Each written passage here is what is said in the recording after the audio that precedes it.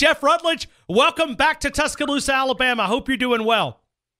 Doing well, thank you. How are you? Hey, very good, very good. I'm looking forward to this conversation and talking a little Alabama football with you. Let's start back at that 1978 season. You were a part of a lot of success here. I'm just curious if there was anything that you really noticed special about that 78 team. Well, I mean, we were a good, close group of guys. I mean, we knew we had a good football team coming into that year. The year before, we had a chance to win it. I think we ended up 2, and so we knew going into that year we were going to have a great chance of winning it. And we played well together, and good group of guys, real good group of guys. Let me get into a little bit of a conversation and looking at the dynasty that you guys were part of there in the 70s.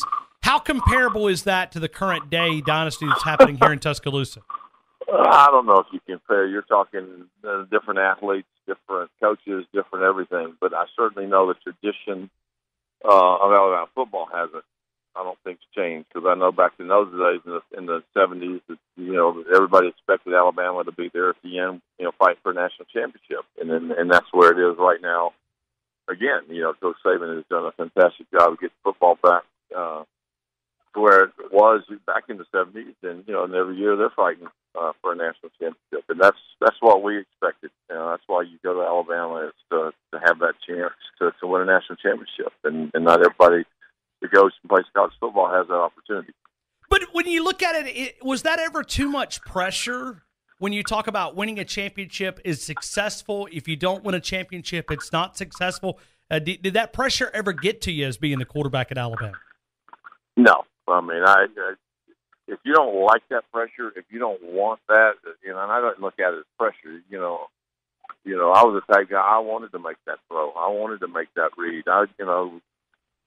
Don't want to do that. If you don't want that pressure, then you're the wrong guy. I mean, especially the quarterback position. You got to have that guy that wants the ball and wants to have a chance every year to have to make that play and to have a chance to win a national championship. That's the part I loved about it.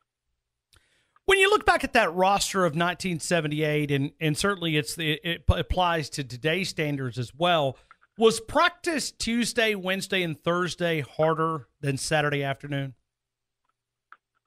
Yeah. I mean, I thought so. I mean, you practiced all week to get to Saturday, and it was.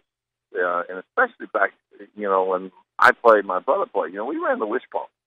And so you couldn't, it was sort of hard to have walkthroughs and half-speed practices on the offensive side when you ran the wishbone. You had to get the true reads, from the defensive ends and tackles. And you had to go full speed. And the offense we ran was hard to, simulate if you didn't go full speed with it. So, but definitely practices during the week I felt were always tougher. And you look forward to game week.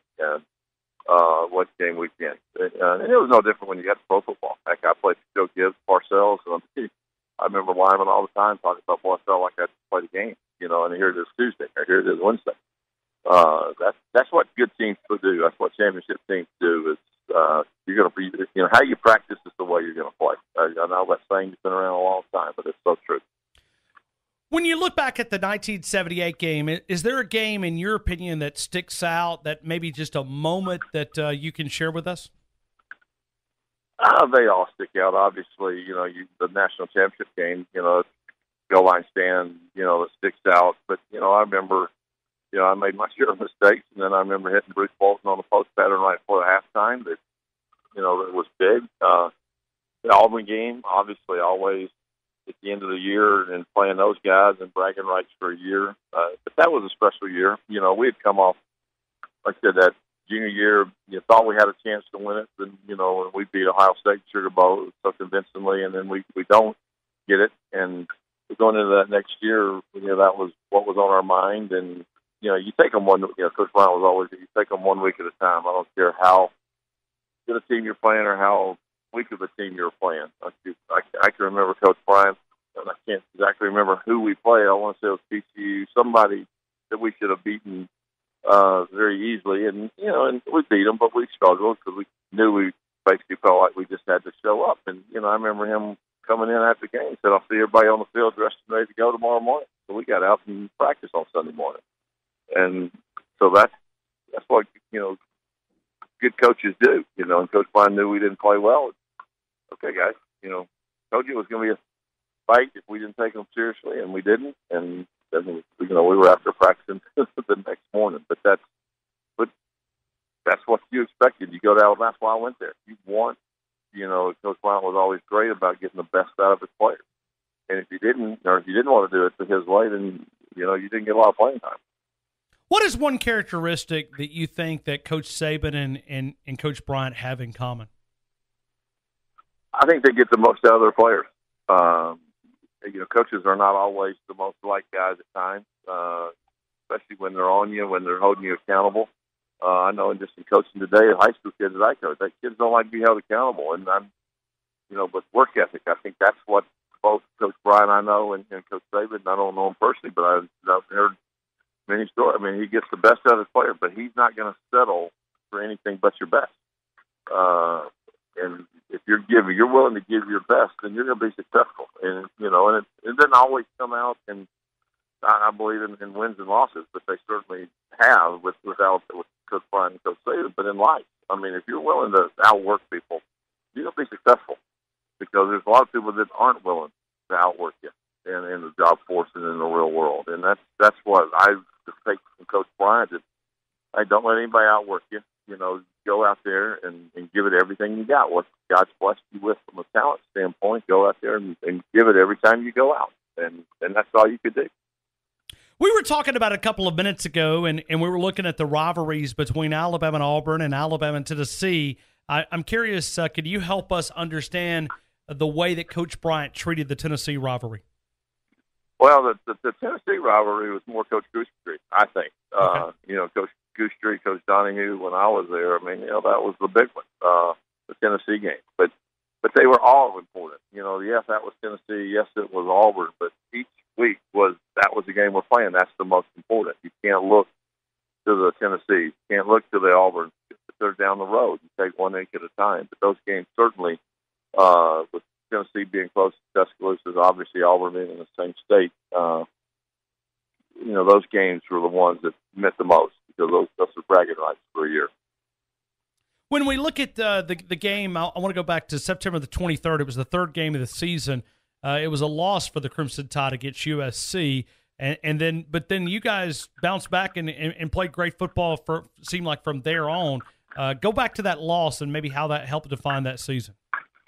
Well, gosh, I'm getting old, because I feel like I'm trying to think, who did we lose to first game of the year? I know. Well, it was the first game you guys were able to beat Nebraska 20-3, 38-20 the next game against Missouri, and then number 7 USC was in Birmingham, and the right. And I remember that now. I just remember going into that season, I had thrown 5 interceptions against Nebraska the year before, and so then we opened up with them, and I was fortunate I didn't throw any more the rest of that year, and then going into the next year and then being able to beat Nebraska, because we've gotten beat by them the year before. But, the USC game, we didn't give USC credit. I mean, they came to our place and they beat us.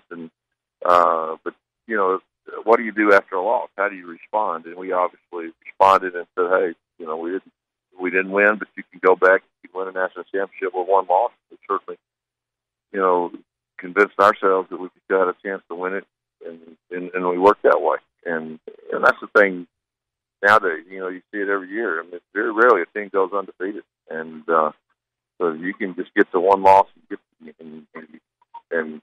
get a chance to play the right teams. I know there's a lot of luck involved in that, be able to get to play the teams you have to play. But back when I played, I mean, we had our schedule set. And it was basically at the end of the year, how are the polls going to vote you? But it was more important if you were going to lose early. Don't lose toward the end. And we were just fortunate, But like I said, in the USC was a good football team. I think it was Paul McDonald. When Paul McDonald was their quarterback, I remember that, a left-hander that they had. And we didn't play well. But we certainly bounced back from it. Yeah, Paul McDonald threw for, I think it was 200-something yards in that game. But yep. You look at that game just for a couple of minutes, or you look at that schedule. I mean, I was just looking at the schedule. I mean, you're talking about a difficult schedule that Alabama fans talk about now. You guys started out number 10 against Nebraska, 11 Missouri, number 7 USC, Vanderbilt. Then you went to Washington. I believe Don James was the guy there. Yep. Was Warren Moon the quarterback there at Washington in '78? It could have been, or it may have been somebody. I just remember we practiced all week, expecting rain. And, we had the bucket of water out there every snap I took that whole week for 3 or 4 days with water. And then we went out to Washington, and it was probably the prettiest game of the year weather-wise. I mean, when the clouds got, so we lucked out. But we were playing a good football team out there. Yeah, but and that was the thing back then. You had to schedule. I say you had to win a national championship. They were going to go by your strength of schedule. They were going to look at what are your non-conference games. And you just mentioned, you had Nebraska as a non-conference game. You had Missouri at that time, who wasn't in the SEC, as a non-conference game. You had Washington. I mean, you had all those teams that were out of conference. It wasn't playing somebody where you were going to win by 50 points. I mean, but that's the way. That's what you wanted. You go to Alabama to be the best. You got to play the best. And then when you win, you say, we played the best, and we came out, we're the best team. Yeah, and you even played Virginia Tech there as far as a name that's got a lot of brand. I mean, so I was looking at the schedule and I was going through and I'm like, man, I mean, you guys had to really get the job done when you talk about the strength of schedule. I'm curious from a quarterback perspective, when you look at kids coming out now in high school and they're making a quicker impact, or at least you see guys starting as a freshman like Jalen Hurts did last year. You've got other quarterbacks that come in early. Help us contribute that back to high school coaches and how they're preparing these kids. Well, I think high school coaches are doing better, especially with the big programs of preparing kids from high school. But and I coach high school now, and I don't have to. I'm in a very small school out here in Arizona, so I don't really have kids going to the next level. But I know, the kids that are going to the Alabamas, all the big schools, they're definitely playing for some great programs, and the coaches are obviously doing, a great job with them. But in high school, coaching is certainly huge when it comes. I know Jalen Hurts, he had to be ready when he got to Alabama. It's hard, especially as quarterback, to come in and play as a freshman. And what he did last year was simply amazing, and he ended up to get better. But hey, you got to, get this high school coaches, praise for that. But so much of it is, what's the kid willing to do? How much work is he willing to put in? I mean, I see it more than ever now. Being in high school, it's very rarely, in a lot of cases, the kids work as hard. I don't think kids work as hard as what I know I used to work back at that age group. My brother, we all worked summer jobs. I don't know if it's true. No, I don't think it's even possible now. It's. I mean, but it's what you want to do. Okay, I knew if I was going to have any money, I had to work during the week. But I went to Bank High School. It was a heck of a high school. And I think we had 6 kids that senior year signing the SEC, and we all had summer jobs. I mean, we would all just be down to school at 5 o'clock. We're going to run, we're going to throw, we're going to lift, and we did that 5 days a week. And we certainly, Coach White was our coach, who coached at Alabama and with us, and so work ethic that he instilled, and so then you go into that. So I looked at my high school coach; he definitely prepared me for college football, because I know what I went through at Bank. I mean, Coach White was tough, but we won. You wanted to win. You wanted to play for him. And then, so when I went to Alabama, this was already instilled in me, and I think that's what, like you just mentioned, I think that's what a lot of these high school coaches are doing. The programs in high school are getting tougher and tougher. It was the way it should be. Kids are coming out prepared.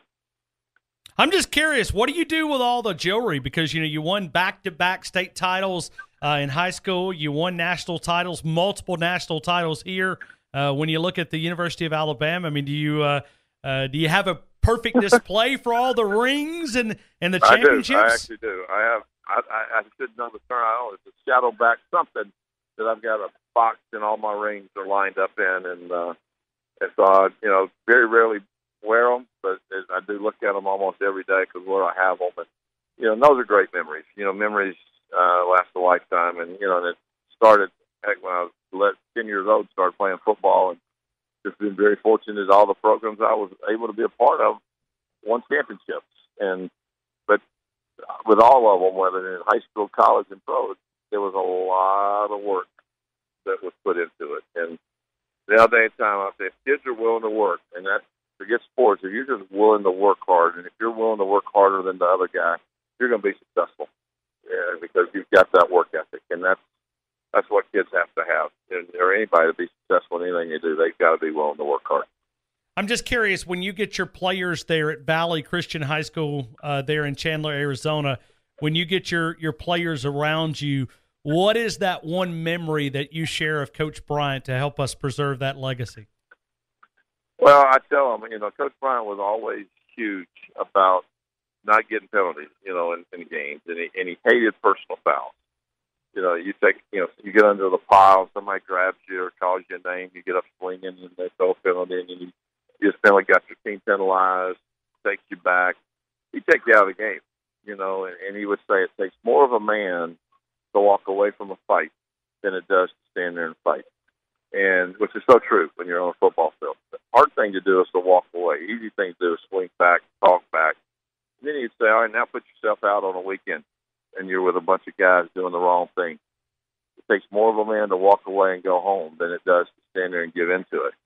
And, it's what my parents taught me about doing the right thing, being at the right place. But, the kids and people you knew, it's not always going to happen. So that's what I always tell that story. I'll talk about it takes more of a man to walk away than it does to stand there and fight or give in to the pressures that are going on. And that's, say it almost daily to my kids because it's so true. It's the temptations, the pressure to hang with the crowd to do the wrong thing, that's real. That's life. It takes more of a man to do the right thing than it does to give in and do the wrong thing. Wow. Great advice, even away from the football field. Jeff Rutledge, thank you again for spending a couple of minutes with us and helping us honor that 1978 team. It's a great one in Alabama history, and we always like to go back and show the foundation, the way that Alabama football was built.